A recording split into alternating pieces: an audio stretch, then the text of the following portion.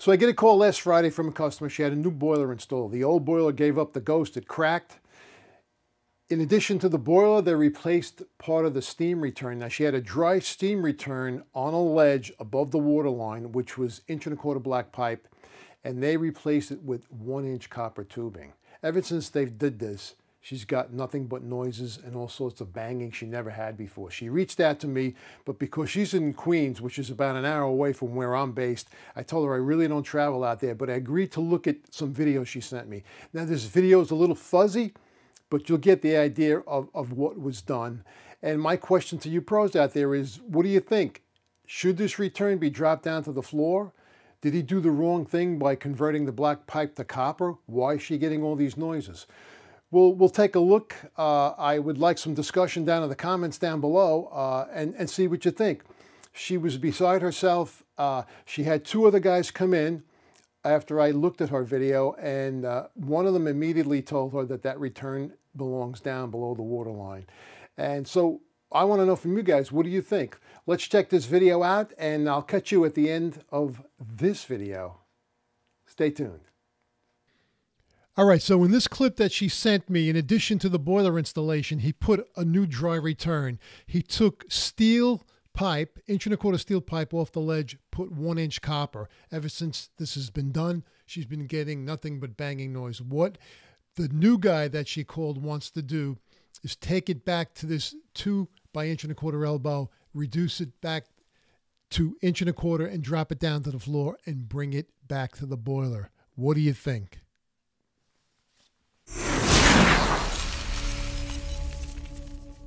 So in the process of replacing a new steam boiler, this contractor also replaced a section of dry return that you see up there on the ledge. Now, what was there was 1.25" black steel pipe. What was installed was 1-inch copper tubing, M-style copper tubing. Ever since this was done, she's getting all sorts of noise, banging, that she never got before. So my question to all the pros out there is, does this return belong on the floor, below the water line, or is it okay where it was? So why didn't that 1.25" black steel return make noise when it was up on the ledge? And now that it's 1-inch copper, it's making all sorts of noise. Does it belong below the water level? We're going to take a look at the first video she sent me also. Originally, when they piped the new steam boiler, they actually made the equalizer, or the line dropping back down to the Hartford loop, 1-inch copper. She complained about it. Somebody told her it had to be minimally 1.5 inches. Actually, nobody told her. She went in the manual of the boiler manufacturer, and it states right there what size that equalizer dropping down to the loop has to be. For the love of me, I just can't figure out why people don't follow the installation instructions. The manufacturers put them in there for a reason, guys. Read them, follow them to the T, and you're going to eliminate most of your callbacks and 99% of other problems. The guy came back and he changed it, but he still left that 1-inch copper return, dry return, if you will, up on the ledge. She's still getting noises. It's still banging. She reached out to me. So let's explore. What do you guys think? What are you pros, the guys that are watching this? What do you think? What's the right solution to her problem? So she already reached out to somebody, and he came over, and basically first thing he said when he walked in was, the return belongs down on the floor below the water line. And you know what? I agree with him. The way that 1-inch copper return is up on that ledge there, it's not even pitched. He just laid it on a level ledge. As far as I'm concerned, that's not a return line. That's a steam pipe. And steam is migrating into the return, hitting the water that's sitting on the bottom, because you know that that water can't work its way back to the boiler. So let's take another look. Put your opinions down below. And why do guys do things like this?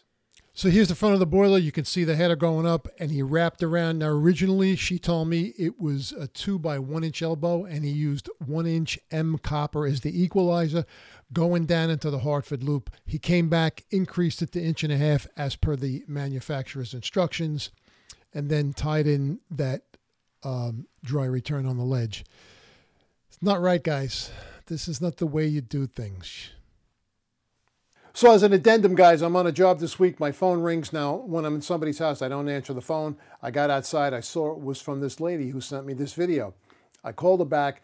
She was really upset because the original contractor called her up very angry and said, there's nothing wrong with the job. I want to come over and look at it. Now, the funny thing is, when he did this job, he never even showed up. She said his workers came. He never showed up once to see what was going on. Now he's telling her, I want to get over there. He's very angry that she called him up and complained. And needless to say, I said, you know, the best thing you can do is just, you know, don't pay any attention to him. Don't let him in the house anymore. Just go find somebody who's going to be able to correct this. But guys, this is what goes on. Shouldn't be. So there you go, guys. This is what goes on in life every day. What do you think? I would like your comments down below. Tell me what you think. Does that return, should he put it down to the floor? Should he leave it up on the ledge? Should he pitch it on the ledge? Should he raise one end up so the water drains back? What are you guys thinking? I know what I would do. I immediately would drop that return down to the floor. I never would have put it back up on the ledge, especially if I was going to use copper tubing.